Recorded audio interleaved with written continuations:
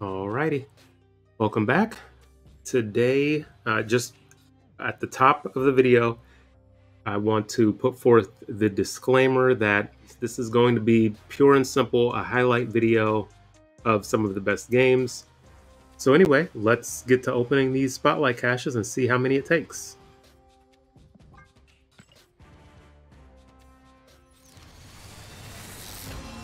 Nice, 1 for 1. I will take it.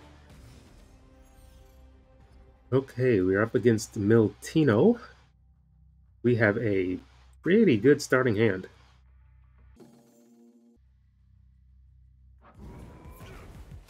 And they have Red Hulk, okay.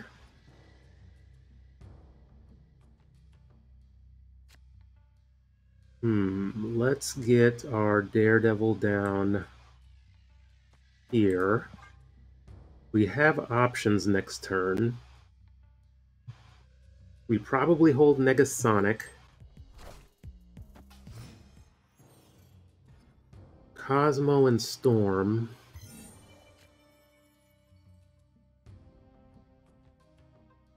Okay, I think I... Storm left.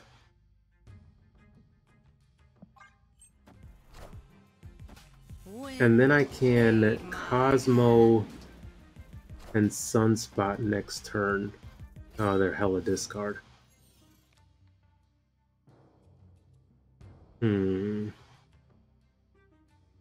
They have priority.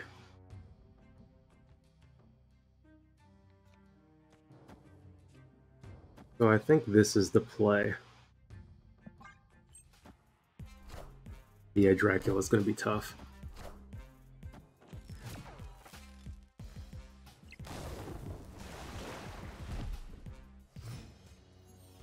And this deck doesn't have Goliath. So I could lock down one location and Cosmo another.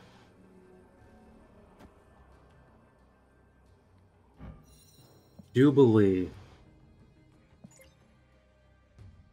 And I have priority. We're going to snap back into this because what I'm going to do with priority is I'm going to play Professor X right, and then I'm going to play Cosmo mid.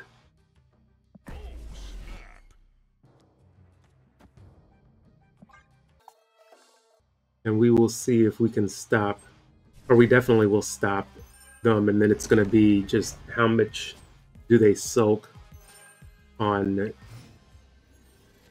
our... Oh, there it is. There's the Jeff. Okay, so now it's just going to be, can I prevent their Dracula? This is just a gamble. So we're going to soak one energy. We're going to play Cosmo mid. We're going to play Jeff right. We're going to soak one. We'll get up to 8. Now let's see how this plays out.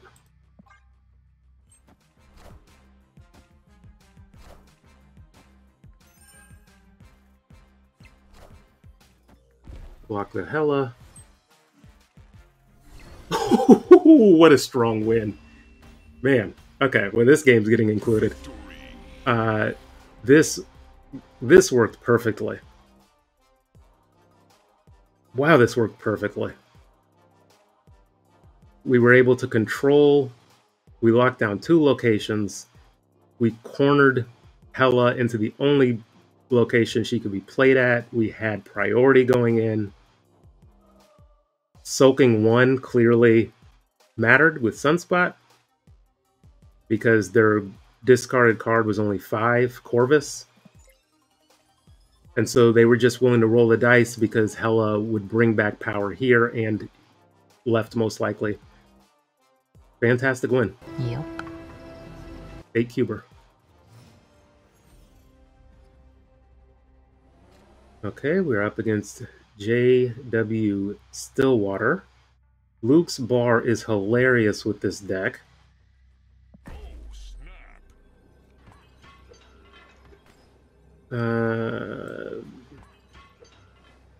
I need to manage my hand space, actually, if I'm going to play White Widow into Luke's bar.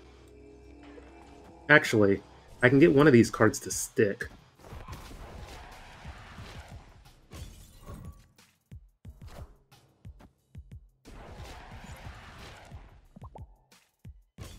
Yeah, I can get one of these cards to stick, so that's what we'll do. Okay, Jeff into Sanctum is good.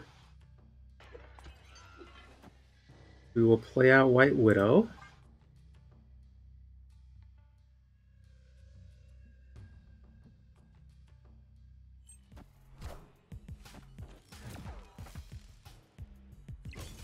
Now, if this is an Annihilus deck, Daredevil, okay.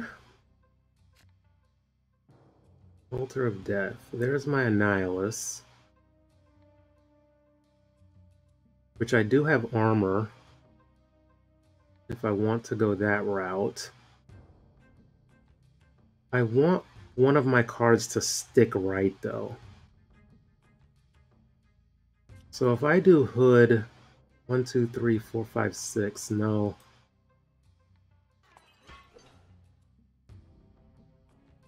Oh, because I'm playing White Widow. Yeah, so I'll have 7 cards in my hand. And White Widow will stay in Luke's bar.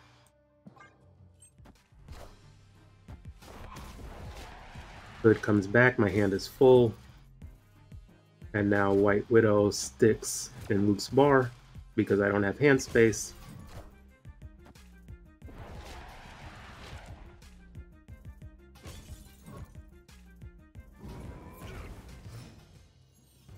And now I want 8 energy next turn. So I need to play 2 cards into Altar of Death. 1, 2. And we will play Jeff here. Plus 2 energy. On turn 5, I will have 9 energy. Okay, that works.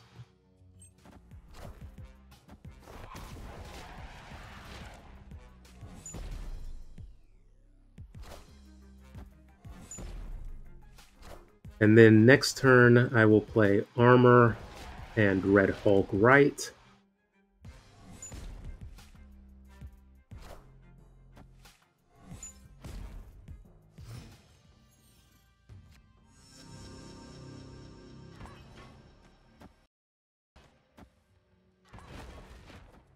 Armor, Red Hulk, and Demon right. In turn, they can't Professor X me. So the most they could do is Annihilus. But that just means I lose left, and in all likelihood, I win right. But they also could Goblin me. Because I'm playing Armor and I have priority.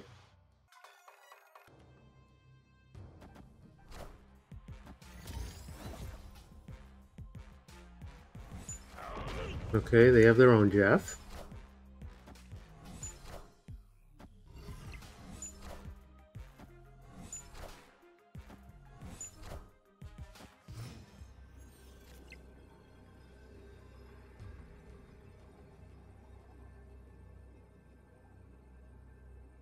I have priority. Ugh.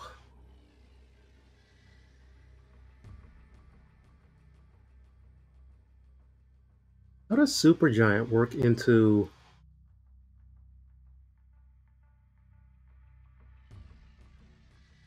I should win. I wonder how Supergiant works into... Oh, that's next turn? Don't reveal until all cards played next turn. Okay, that wouldn't work. So do I move Jeff over here? I think I move Jeff over here. Because then these Widow Kisses turn into zeros.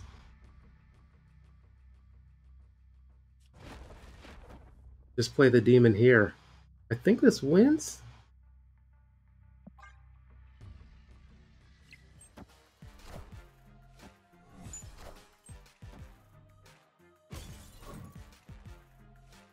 Oh, that's hilarious because they filled up the location.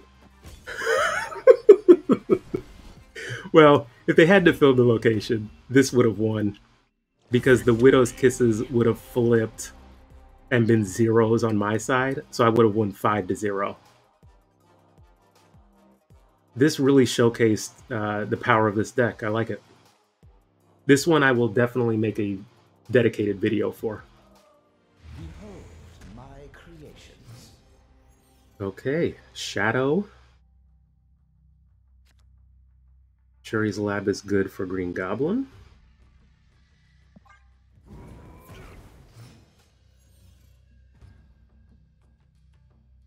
Okay, starting hand. Let's get Scorpion down. We will play into the unknown. How many cards did we get? 4 cards, okay.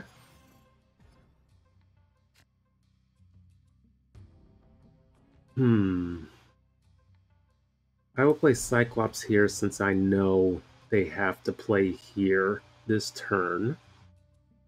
We will... Maybe we avoid Shuri's Lab and try to clog the middle.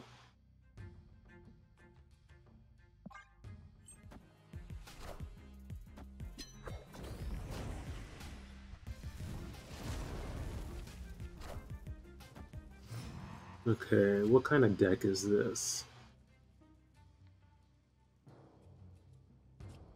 I will try to clog the middle. Snap into this. My Cyclops will go off on magic. And ultimately we have Red Hulk for Shuri's Lab. And if need be, I can play armor there.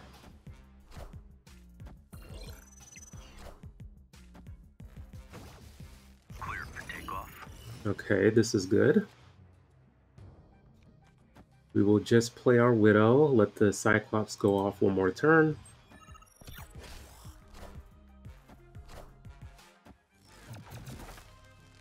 Okay, so we can definitely win mid.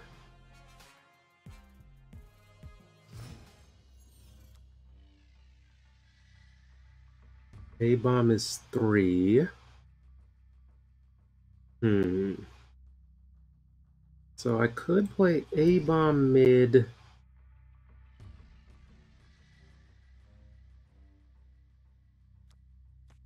And armor here. The Cyclops will go off again. My last turn is Red Hulk and Wasp. I can win mid with Wasp since she is worth 2 total power.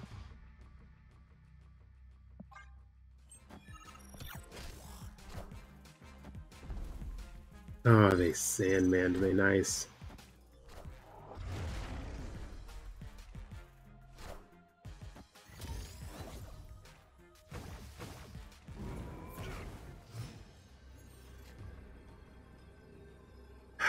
Okay, I should have played Wasp last turn.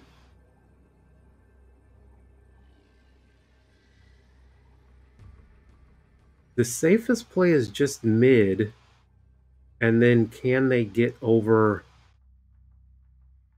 How much power do they need to play? Because Cyclops goes off twice. So I am up 13. They need to play a 16 power card here.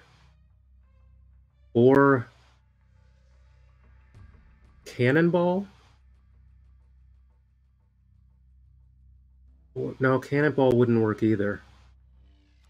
I think we just do this.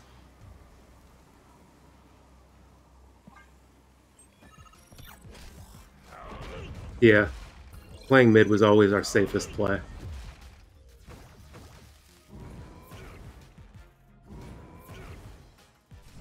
Nice effective win.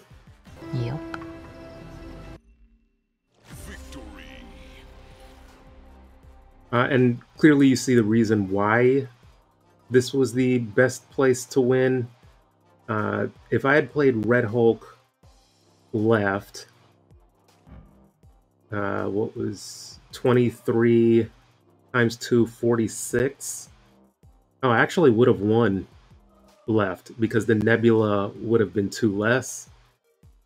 And it actually would have been more than 46 because I would have got the +4. So I think it would have been 50 with Red Hulk. But this was always the safest play because if they, let's say they had Cannonball or something that could move me from this spot, or even, no, Eliath wouldn't have worked. But Cannonball is what I was afraid of. Cannonball could have pushed this card right. So I still would have been losing mid, and they would have won left. So I just had to hope that they couldn't go bigger than 16 here, or what is this, 17, 15, 16. So they needed 16 points of power, or maybe 15 for the tiebreaker. And there are no cards for that people play, at least. So okay, we have Obi-Wan Khan Obi. I will get down my Jeff here.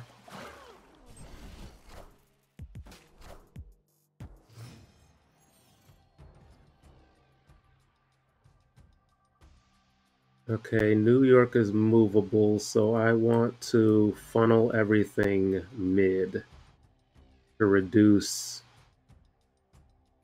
the unknowns on turn 6.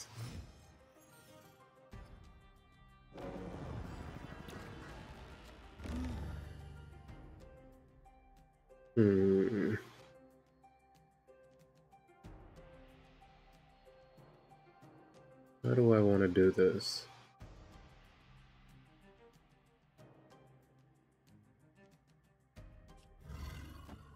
I will play armor mid.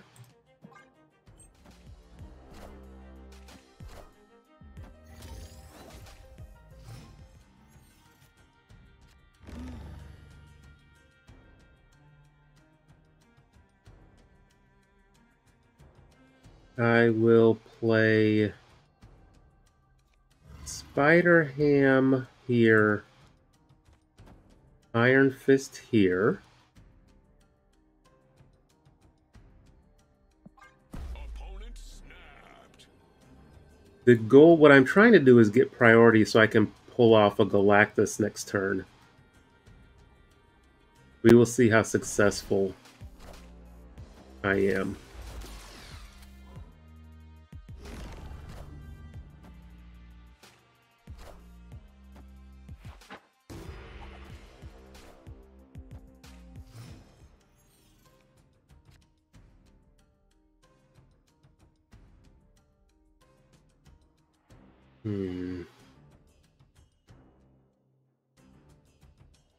I think we just pull it off now.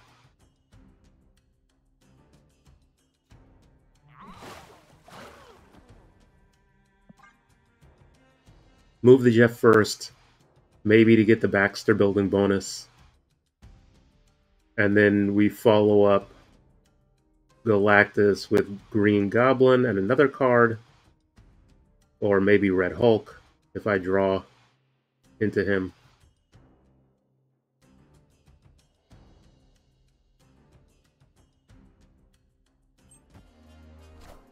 Wow, we pulled it off. We got him. Oh, we got him.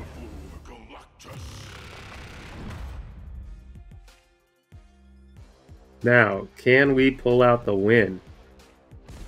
That is the question. Please forgive me, Obi-Wan. Please.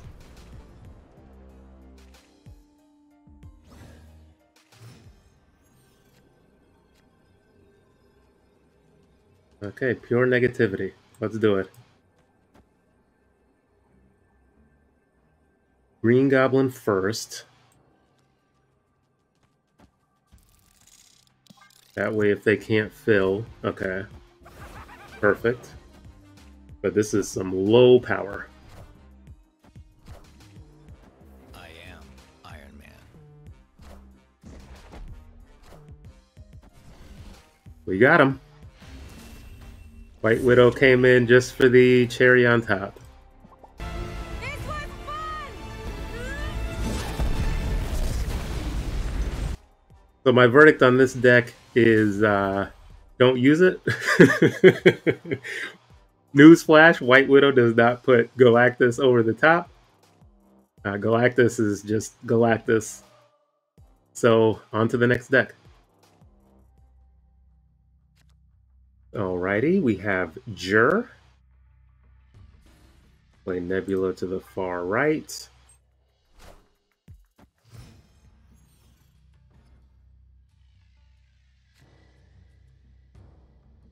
I think I play Jeff. Let's get the Krakoa bonus out of the way.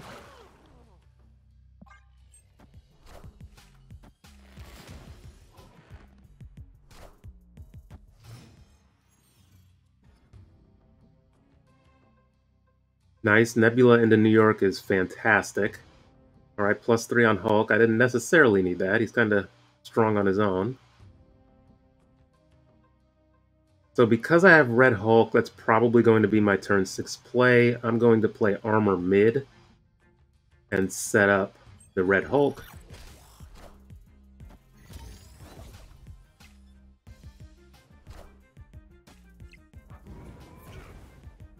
Okay, they have a Red Hulk of their own. We are definitely going to Daredevil and White Widow this turn. So Daredevil here, White Widow here. In all likelihood, I am going to Professor X this lane and then play Red Hulk left. So I can snap here and lock them in for 2 if I think that's strong enough. I could wait and use the Daredevil advantage I have.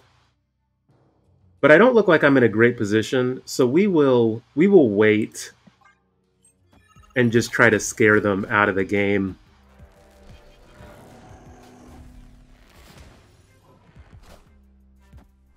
And I'm kind of glad I waited now, because if they play Annihilus here, I am in trouble.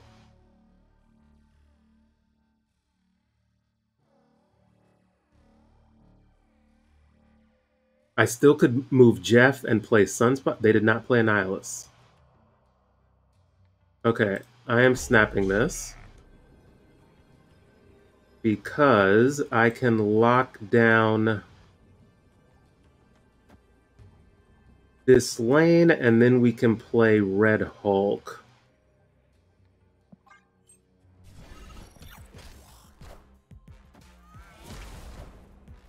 Yikes, look at that Cosmo. Oh, look at that Cosmo. That's hilarious. Okay, so we're going to do the more unexpected play, which is challenge mid.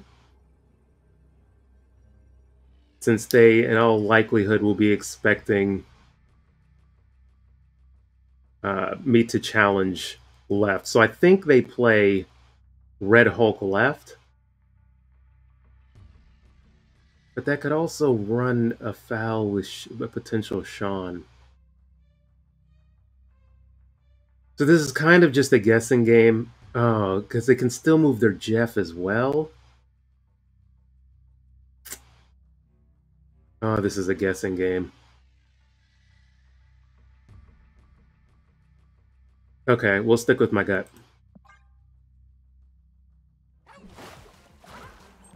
Oh, nice.